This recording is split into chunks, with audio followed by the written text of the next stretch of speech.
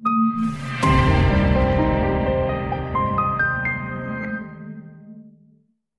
everyone and welcome to my channel. Today it's about the bloom effect, which I believe you could basically describe as lacing, because you blow it out and it does lacing as if you would swipe it. It's similar, it is air related, but in general it seems to also be a big thing about mixing ratios and brand or paint type. So I want to try 4 different things because perhaps you don't have the one or the other. In general, it seems that the Amsterdam acrylics work the best in titanium white. I don't have titanium white, I have a zinc white. The difference is one is opaque, one is transparent. Then I want to take a titanium white, which is opaque then, but I have it from Winsor and Newton.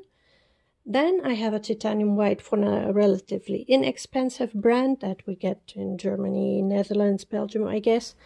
So I want to see what that does. And I have the Vallejo fluid acrylics, which are similar a bit to the golden.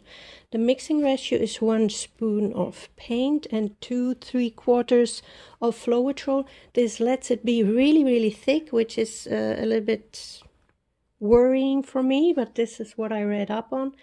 And which makes, of course, the different brands a little bit different in consistency. For example, the Winsor Newton is really, really thick.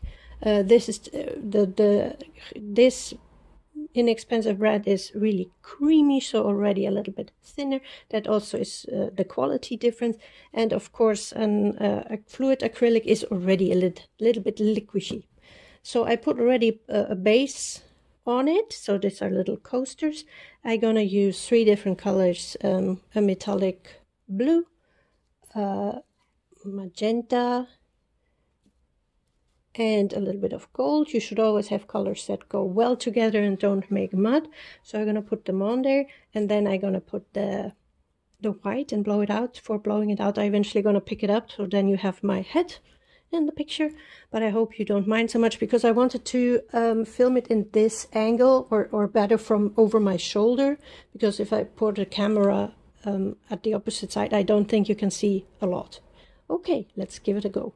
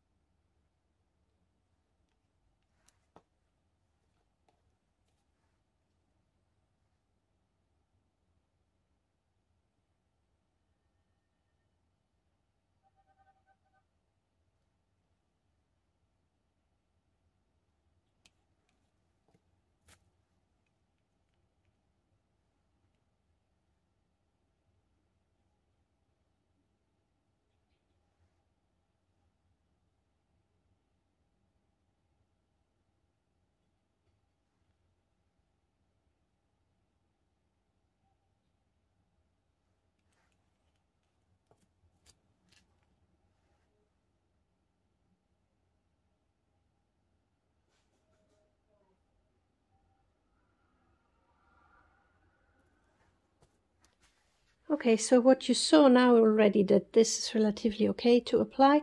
This also, because this is thinner, the creamier thing, but these two are really difficult to get on there because they're that thick. I'm not sure if that's a good thing or a bad thing, but that's just a fact. If you do an experiment, you need to keep the same factors for everyone. And I'm gonna blow on it now. Let's see.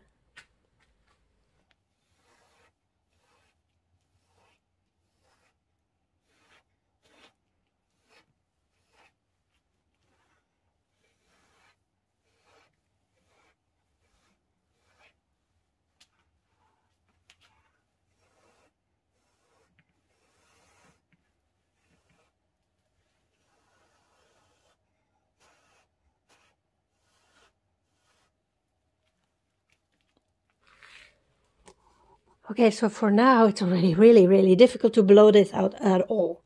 So I'm really out of breath. This looks really good, actually, and this, of course, also. I'm gonna now tilt it a bit.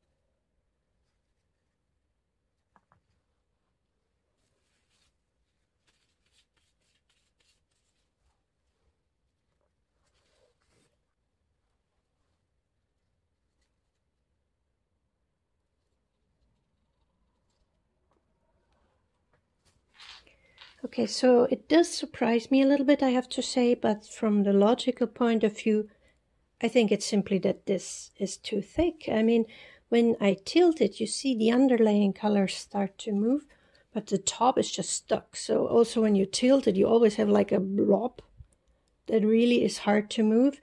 I even tried to blow it out a little bit more. It gives, some of them have nice effects, but it's not necessarily the typical spiderweb bloom effect. So perhaps that's really not the right ratio. So I would need to try again with thinner, but perhaps really the magic is in the Amsterdam acrylic titanium white. Who knows? I'm gonna get some, I guess, and then I'm gonna let you know. I hope you liked it. It's cool effects, can't say anything about that. And I hope to see you back soon.